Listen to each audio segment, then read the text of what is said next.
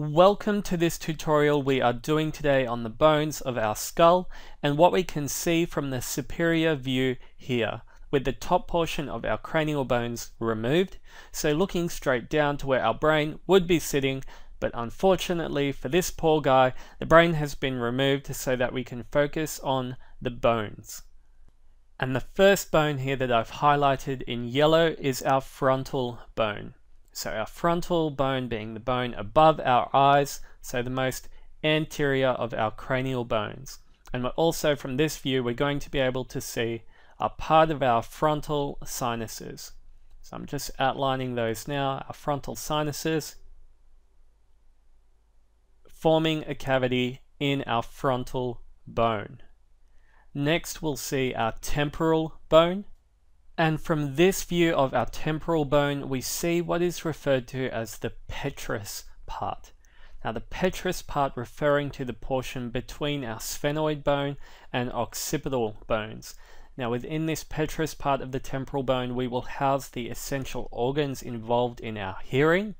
And we'll talk about that a lot more when we discuss our special senses. So moving straight onto our sphenoid bone now, we're going to see two segments of this sphenoid bone. Well, actually three segments. One of them being a part of our greater wing. And our greater wing I'll just outline here. So the greater wing being this portion more posterior. So this more posterior component here. And also our lesser wing. Now the lesser wing being the more anterior of those two components. And if we remembered from our anterior view, we could see part of the greater wing in our optic cavity.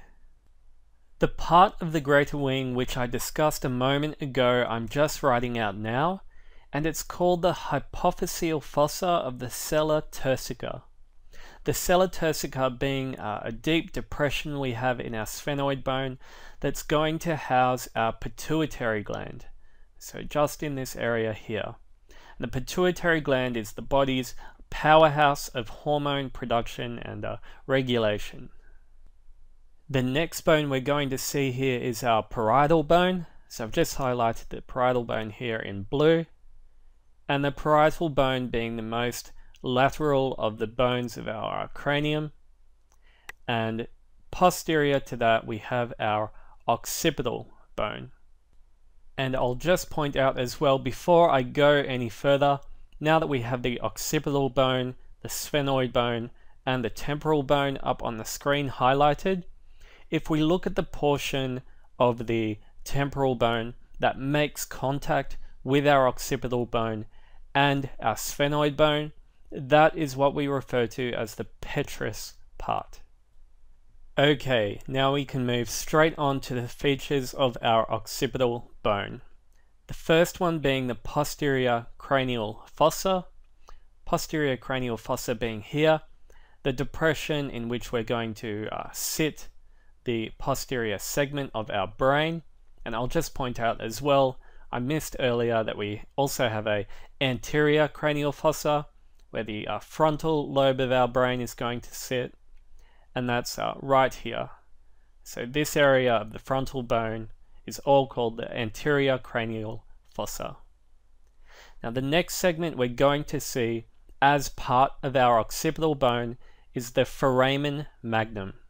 The foramen magnum I'm just outlining here now, and it's the portion of our occipital bone that is a giant hole in which our spinal cord is going to pass through and into our vertebrae, or into our spine.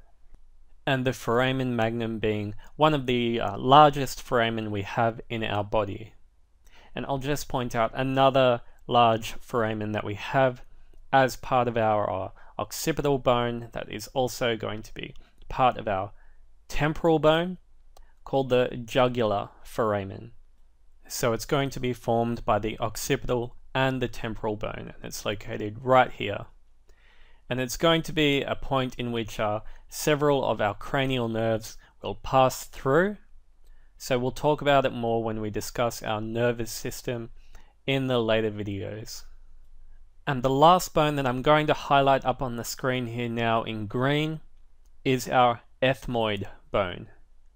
And once again, we'll speak about our ethmoid bone in the same way we're going to talk about the petrous section of our temporal bone when we start to talk more about our special senses, because the ethmoid bone plays a large role in the organs of our sense of smell. Now that's everything I need you to be able to identify on the skull from this superior view. I hope this video has been helpful to you. As always, thanks for watching, and I'll see you all again soon.